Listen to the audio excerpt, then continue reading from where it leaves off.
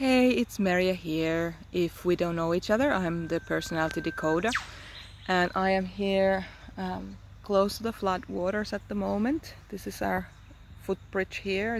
It's been under water for a couple of days.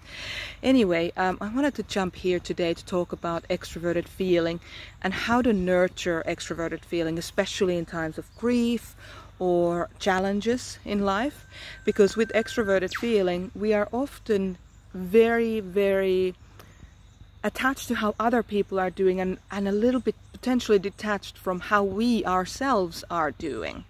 So I wanted to highlight the needs of the extroverted feeling today and what can kind of make it feel nurtured, and then also what to avoid, especially when you're having a hard time. So those of you who know me recently, you know that we've had to put down one of our beloved horses, and that is not even a week and a half ago at this stage. So I'm still shoulder deep in the grieving process as I'm making this video. And also we've had a huge amount of floods here in Australia, in Eastern Australia, and we've been without power for I think 3 or 4 days at this stage, and we're continuing at least until tomorrow, potentially for longer because of the floods.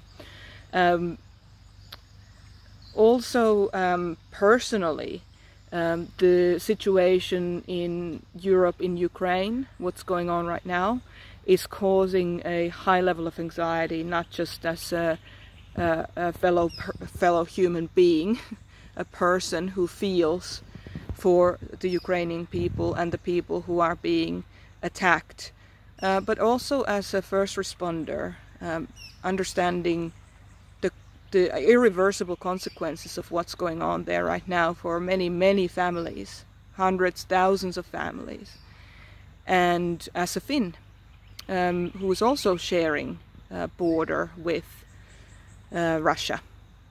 So a very highly complex situation that I'm currently experiencing, and certainly one that if I had introverted feeling, FI, or the ethicist within me, I would have different kinds of struggles that I'm having right now with the extroverted feeling, or FE, the unifier. So there are things that happens when you're going through grief, or when you're going through difficult situations, or when you're feeling powerless, like I'm feeling powerless over a couple of things right now. One of the things that extroverted feeling types have, people who have outward facing feeling, is that they're always looking to fulfill the needs of other people first, and tend to potentially neglect their own needs. And this is certainly what's happened in my life this couple of last week and a half at least.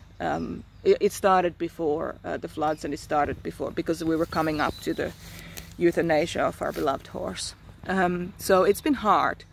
And what I tend to do as an outward feeler when I'm having a hard time is I go and look for other people to help. And the challenge is that I don't help myself.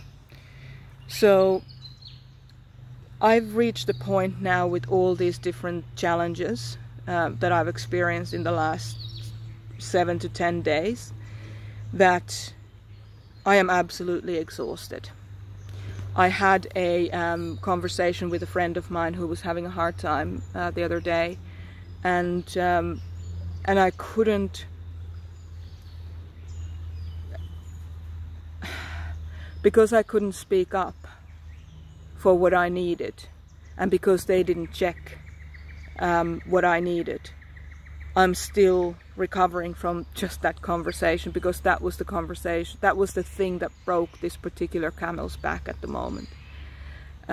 So outward feeling it's highly important with that functionality, that we put ourselves into positions where others can see us.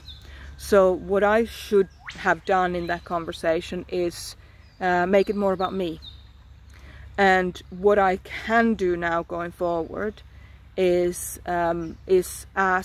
reach out to people that I know that are likely to really want to support me without any kind of expectation of me, because that's what I need right now, and ask to have those conversations. So I can ask others to see the struggle that I'm experiencing right now. The other nurturing thing that I can do for myself is ask others to keep an eye out for what I might need, and ask me if I need something, or if, you know, how they can make my life easier. That's something that nurtures the extroverted feeling directly, because it not just nurtures it by being acknowledged, it also nurtures it by looking for solutions in real life situations, like real life, practically speaking, in the sensory world. I have lost one of my best friends. I've made the decision to end the life of one of my best friends. We have, you know, we have flood waters, we don't have power, and we have the war that's going on in Europe. Those are very sensory, factual things that are happening right now, and there's no way out of it. Those are also potentially practical things that other people could help me with. So that's what I can do. I can ask for people to keep an eye out for me and what I might need, and to be actually willing to take action, not just talk about it. What I need to avoid in this situation, and what I recommend that others avoid with extroverted feeling, avoid in these situations, is helping others without having good boundaries. So if you're helping others when you don't have good boundaries, like the situation that I'm in right now, I am aware, painfully aware of the fact that I'm looking for opportunities, because I'm looking for opportunities to connect. Then my way of connecting with the feeling is outward facing. So I'm looking to help other people when in fact I need help. And also, so I need to avoid helping others without good boundaries. The second thing I need to avoid is surrounding myself with people who are insular, who are self-focused, because that puts me in a position where not only is my extroverted feeling not being nurtured, it's not being replenished, it just keeps taking from me in that situation, because I'm always looking for those opportunities to help others. So I need to be super careful about who I surround myself with and what I do for other people at this moment.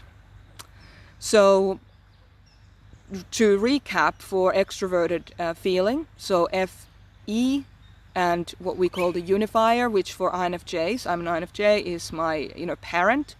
I have an inner parent burnout right now, and I need that part of me to be cherished and nurtured and replenished. So do you have extroverted feeling? Do you know somebody who has extroverted feeling? You know, when they're struggling, they might not ask for help.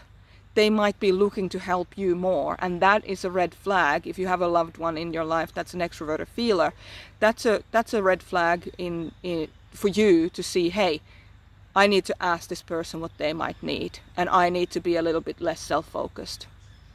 The other thing that we can do if we want to be advocates for our extroverted feelers is make sure that they have nice experiences, positive experiences. You know, a smile goes a long way at the moment. A smile right now, for me, would go a very long way.